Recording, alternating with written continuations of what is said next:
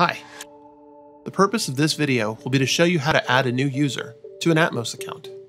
You will need admin level privileges to perform this function. Let's begin. Once you've logged into Atmos with admin level privileges, navigate to the Settings menu and select Users.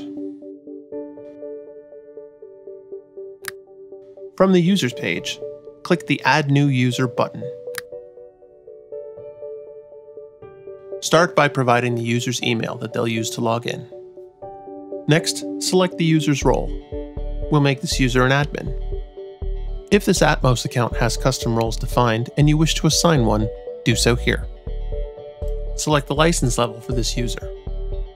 We'll make this one a QC supervisor. Next, add personal details. Name, phone number, and you can choose a date format or add notes about the user. If this new account has a Windows username, add it here. You also have the option here to select single sign-on or two-factor authentication for this user. When you're done, click Save. When you click Save, an email is generated to the new user account. The email will contain a direct link to log into Atmos and a temporary password the user can copy.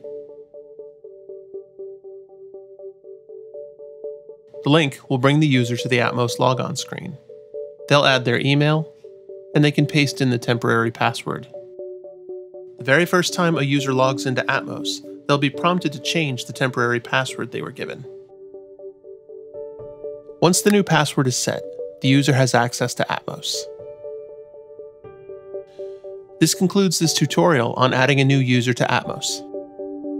If you have any questions, please reach out to us at support@callcabinet.com. Thanks for watching.